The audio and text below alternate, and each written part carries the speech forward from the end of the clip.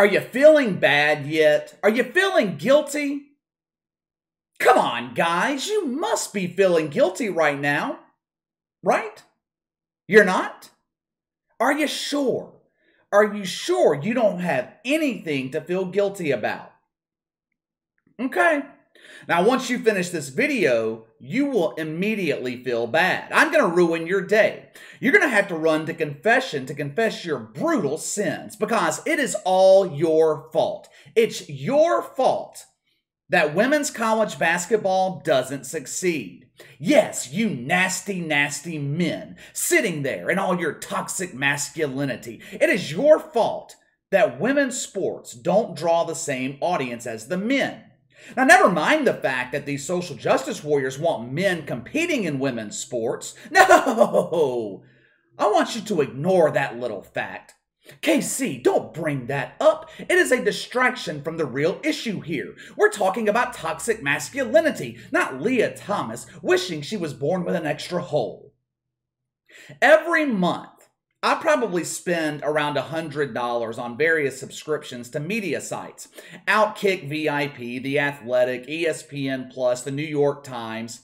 Even though I don't like supporting most of these sites financially, because of what we do here on the channel, I need access to their propaganda. One of the subscriptions that I pay for is USA Today, one of the many state-run media outlets that we have. USA Today is complete garbage. It is nothing but Star Trek nerds and women who have been denied attention from men throughout their lives. So they're very bitter, very, very bitter. Women like Nancy Armour. Ever heard of Nancy Armour before? Thankfully, she has no affiliation with Under Armour. Otherwise, I would have to burn half the clothes in my closet. Sweet little Nancy. She has finally cracked the code. She has finally figured out the real reason that women's basketball is not popular in this country. It's not what she calls silly stereotypes. It's not the financial disparity between the NCAA's investment in the men and women's tournament. Social justice warriors, they can't blame that anymore. The NCAA, they folded to their pressure, bent over, and allowed feminists to hop off their brooms and stick it straight up the NCAA's bum. Nancy Armour, she doesn't blame the quality of play or lack thereof. She doesn't blame promotion. She doesn't blame television networks. She doesn't blame God. According to Nancy Armour, who besides writing a column for USA Today that no one besides myself reads, she's also an adjunct professor at Woke U. She teaches a course to young women on how to carry yourself if you never want a relationship with a man. Anyway, according to Nancy Armour, women's basketball isn't popular in America because of you, the toxic man. Headline of her propaganda piece at USA Today. Are you not entertained? If not, the problem isn't women's basketball, it's you. No, Nancy, I'm not entertained. How in the hell could I be entertained? Do you find this entertaining?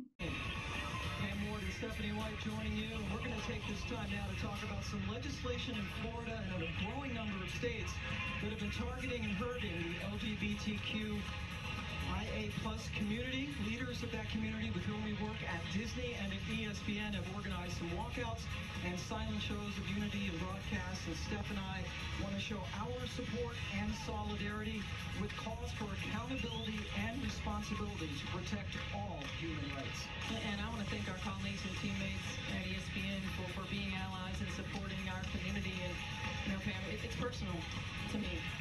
My family, my children will be affected by legislation such as this.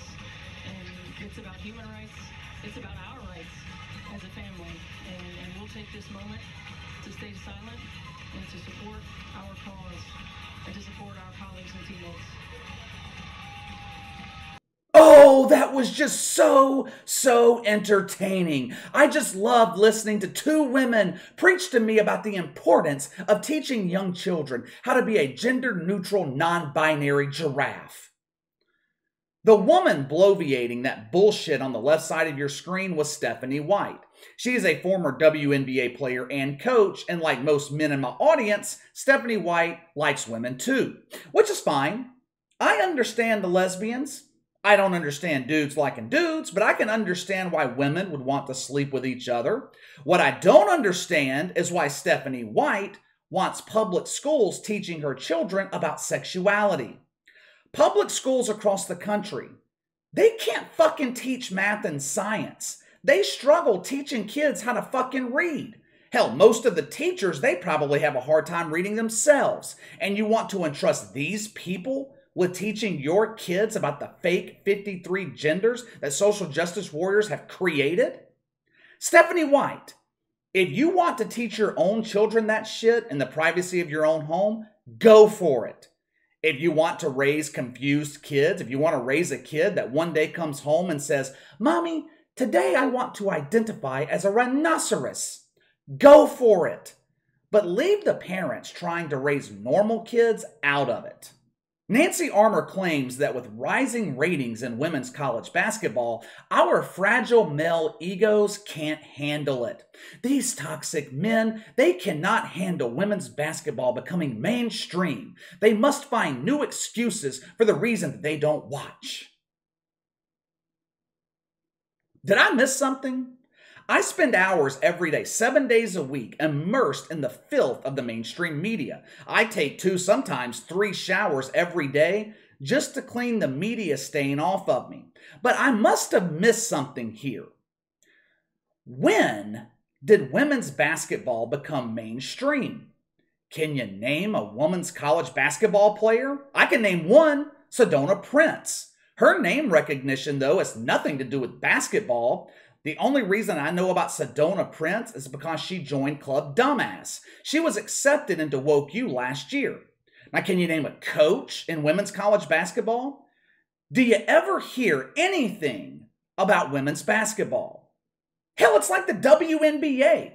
The only time anyone talks about either one is when the woke are complaining about disparities, unequal pay, unequal treatment. We must be treated the same as men, even though we consistently lose money. The woke media, they like to talk about the growth of women's basketball. Ratings are up. Attendance is up. It's another example of the media using partial truths to fit their narrative. I went back to the 2019-20 season. I couldn't find the official attendance numbers for this season. Maybe they haven't been released yet. Now, of course, last year, they wouldn't allow people to attend games. I think there was a bad flu or something going around. Or Anthony Fauci was released from his basements and allowed to freely run the streets, so people were hiding from him in their homes. Now, I pulled this information directly from the NCAA's website. From 2010 to 2019-2020, attendance in women's basketball declined 7 out of 10 years. And yes, it was down in 2019 too. They averaged around 1,600 a game. Now let's talk about ratings. The most watched women's college basketball game this season, South Carolina, Tennessee. It was broadcast on ABC network television. 876,000 viewers. That's the most watched game of the year. Now, I know Bomani Jones would love that number, but drawing 876,000 on free TV isn't something to be bragging about. It was the most watched game since 2017. So let me ask you something. You know, since according to Nancy Armour, us toxic men are to blame for women's sports not being popular, let me ask you something. Where the fuck are all the women?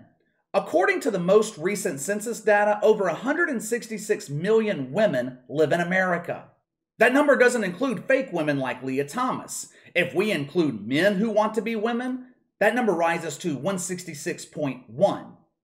If you viewed what's popular in America from woke Twitter and saw all these feminists talking about their support of women's sports, you would think these numbers would be higher. But you mean to tell me you can't convince even 1% of the female population to support women's sports? Men support men's sports. How come women aren't supporting women's sports? The answer is simple. It's fucking boring. Not only is it boring, if you found yourself willing to give women's basketball a chance and you turned on ESPN, you were treated with awkward moments of silence. We are taking a moment of silence to support the rights of teachers to teach your children to be non-binary. If you watch the WNBA, you see players kneeling during the national anthem. But KC, players were doing that in the NFL and NBA too. Yeah, they were. Look at what happened. The NFL lost 20% of its audience. The NBA set record low ratings. The WNBA, they don't have enough of an audience to lose. When you're drawing 300,000 per game, you can't afford to piss them off. Nancy Armour claims men take it personally that women's basketball is growing and we knock the game because we're insecure. I have been called many things in my life. Insecure is not one of them. I don't care if women's basketball or the WNBA become popular. If you like to watch, great. I find it to be boring, but my preferences may be different than yours. That's okay. But I take issue when the woke media makes the baseless claim that women's basketball is mainstream when it's not. Just because you tell me it's mainstream doesn't make it mainstream. It makes you a fucking liar. I also have a problem when you blame me for your own failures. It's not men's fault that people don't watch women's basketball like they do the men. Like I said, there are 166 million females in this country. They ain't watching either. How come you're not blaming them? I'll tell you why. People like Nancy Armour, everything is always a man's fault. She goes after Darren Ravel for having the audacity to say women's basketball is less superior to the men. Buick ran a commercial during the women's tournament this weekend that, of course, no one saw. But in the commercial, they talk about some unknown women's basketball player making the greatest buzzer beater of all time. Buick says, but no one saw it. They claim the reason no one saw it is because women's basketball only receives 10% of the media coverage when compared to men.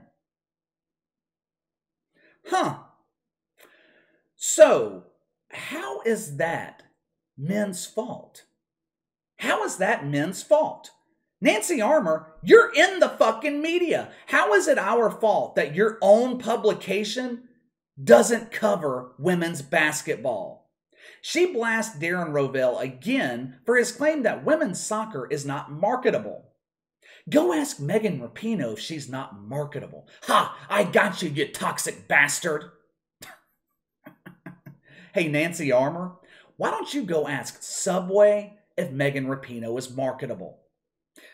But anyway, let me know what you guys think. It's your fault. It's your fault. Women's basketball is not popular. Sound off in the comments below. Make sure to like and subscribe. Click the notification bell to receive all notifications from the channel. Best way to contact me is by email at btlkc84@gmail.com, KC_BTL84 on Twitter. I'll see you guys tomorrow.